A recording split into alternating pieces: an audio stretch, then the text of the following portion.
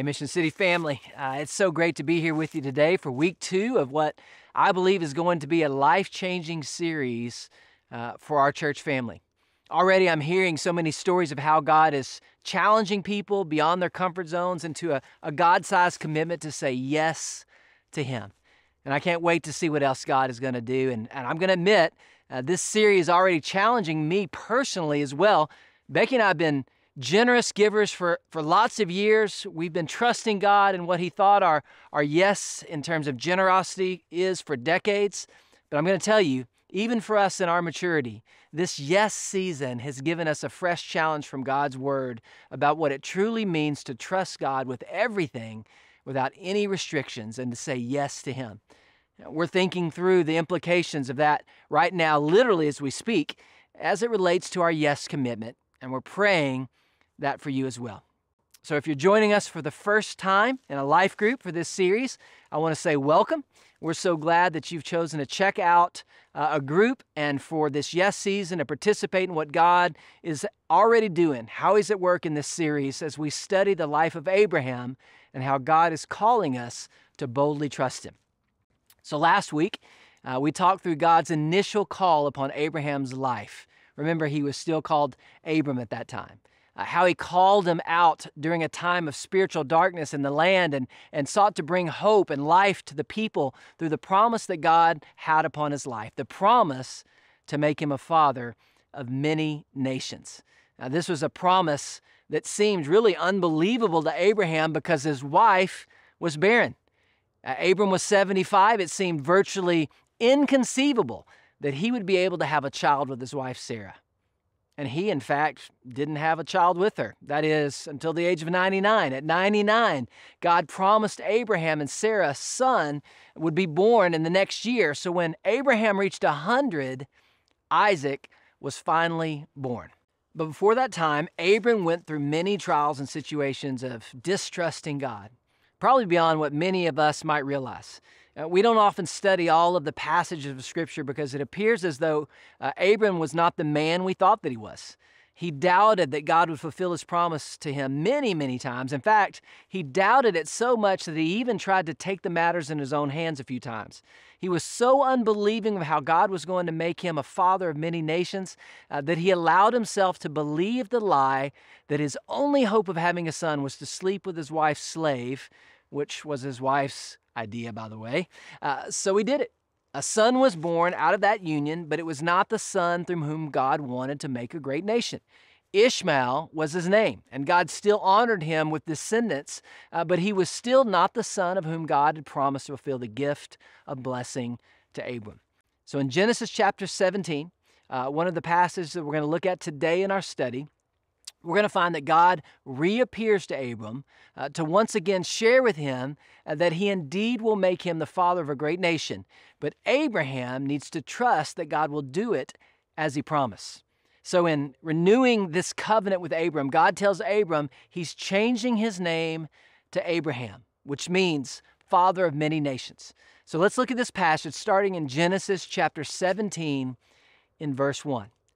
When Abram was 99 years old, the Lord appeared to him and said, I am God Almighty. Walk before me faithfully and be blameless. And then I will make my covenant between me and you and will greatly increase your numbers. And Abram fell face down, and God said to him, As for me, this is my covenant with you. You will be the father of many nations. No longer will you be called Abram. Your name will be Abraham, for I have made you a father of many nations. I will make you very fruitful. I will make nations of you, and kings will come from you. I will establish my covenant as an everlasting covenant between me and you and your descendants after you for the generations to come, to be your God and the God of your descendants after you. The whole land of Canaan, where you now reside as a foreigner, I will give you as an everlasting possession to you and your descendants after you, and I will be their God. God chose to renew His covenant with Abram and literally to change his name as a symbol of the fact that He wants Abram to focus not on his past or his doubts, but on the future and on the promises of God. He wants Abram to trust Him. You see, this whole yes journey is about saying yes to God with everything that we have, including our very lives. That's the whole point of this whole thing. We're saying yes to God as a church. We're saying yes to God as individuals who are following after Christ with our lives as an offering to Him. Did you know that the goals that we have for yes are nothing short of audacious? These goals, we believe, are given to us by God, and that they're so big that they cause us to rely upon Him alone. See, our two goals for the Yes Initiative are 100% engagement and $18 million. One is an outflow of the other. See, our primary goal, or better, God's primary goal in this Yes Initiative, is to see 100% of us, literally all of us, go before Him and have a life-changing encounter with Him as it relates to our faith and generosity. We pray that 100% of us would boldly trust Him with everything and say yes to Him in our generosity like never before.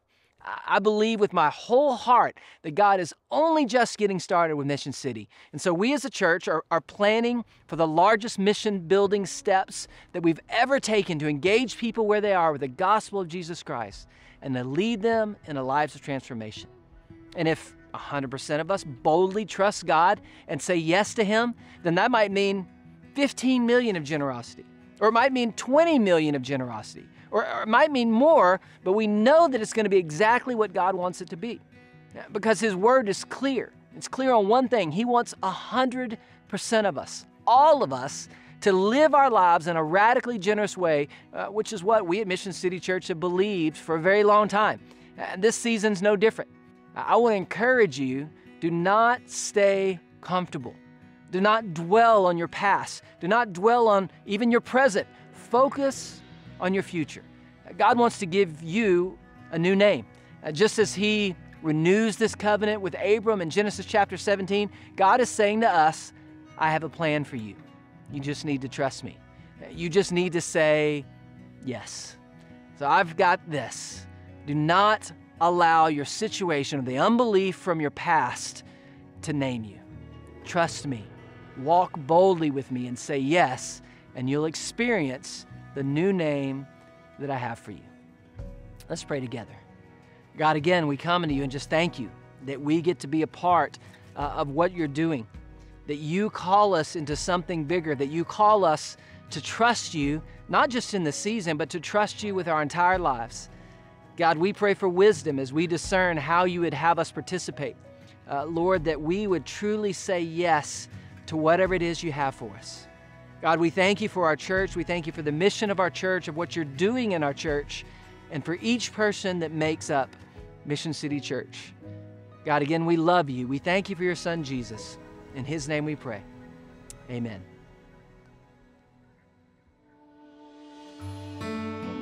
I'm Mike, and my wife Debbie and I have 3 sons, 3 daughter-in-laws, 10 grandkids, and we've been a part of Mission City for about 14 years.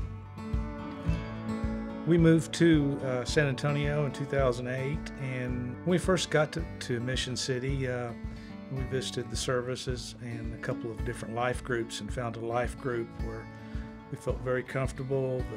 The lessons were great, the people were great, welcoming, and we just felt like it was a place we needed to be a part of. One of the highlights was we went on the Israel trip with Pastor Matt's group about 4 years ago, and that was a tremendous time for us, and we kind of see things in the Bible a different way now. Tithing has been important for us, and it's been something that's been in our family. It was taught by my parents, and then I've tried to teach my sons the same thing. My oldest son, who's now in his 40s, when he was probably 5 or 6, was a very young boy, we started to give him an allowance. And so one Saturday night, I went into his bedroom and I was going to try to teach him about tithing. Back in those days, you had a little white offering envelope that you turned in every Sunday with your offering and whether you brought your Bible and check all the boxes.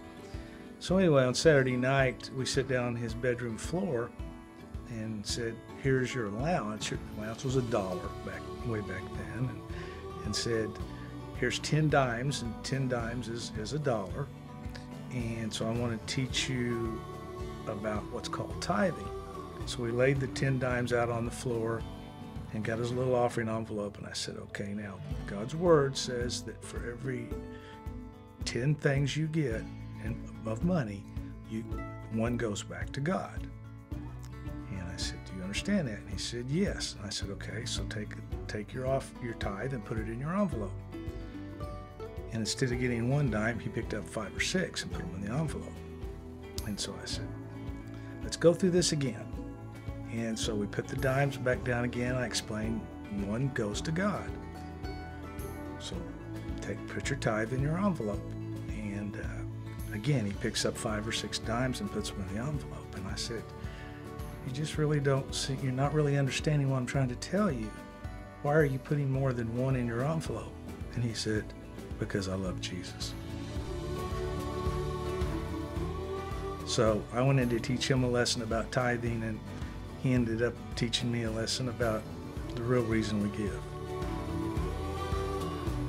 Well, I would hope as more and more people learn about the Yes Initiative that they would be united. I think that's important in a church, that the members are united in purpose and mission, and this is a great opportunity to get everyone excited and working together. I'm Mike, and I'm saying yes.